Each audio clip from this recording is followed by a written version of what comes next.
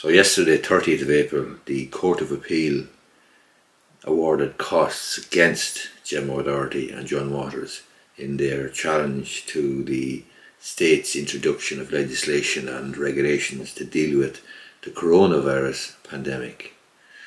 I've done a video about the High Court judicial review application by O'Doherty and Waters, and they lost the costs decision there, so the costs were awarded against them.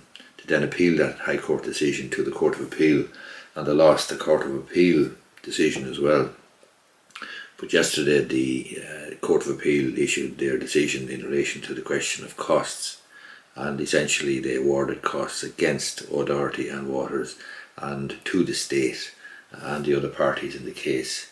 So were the arguments that the Court of Appeal looked at from O'Doherty and Waters were not impressive, to put it mildly.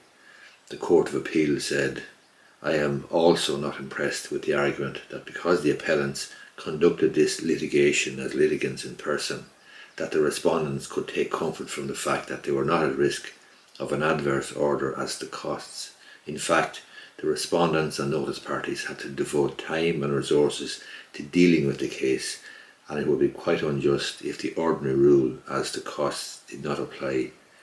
And just to be clear, the ordinary rule as to costs is that costs follow the event. In other words, winner takes all. In other words, loser pays their own costs and the costs for the winner.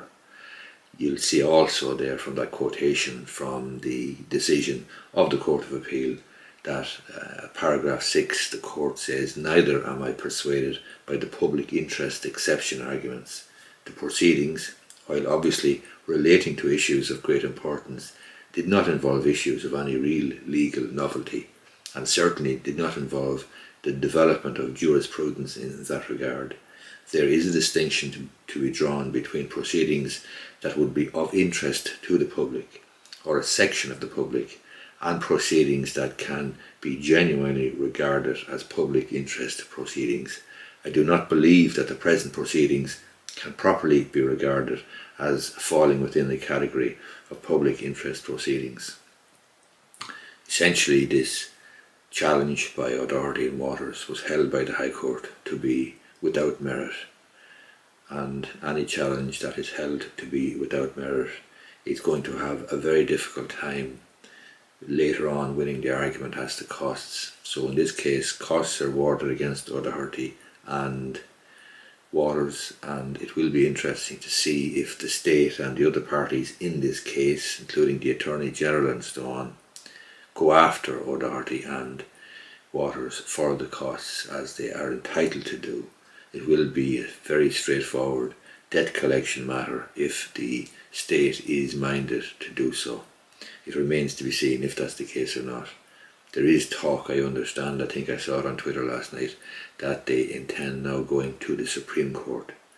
But you would have to wonder why or on what basis they will be going to the Supreme Court with a case that has been held to be essentially without merit in both the High Court and in the Court of Appeal.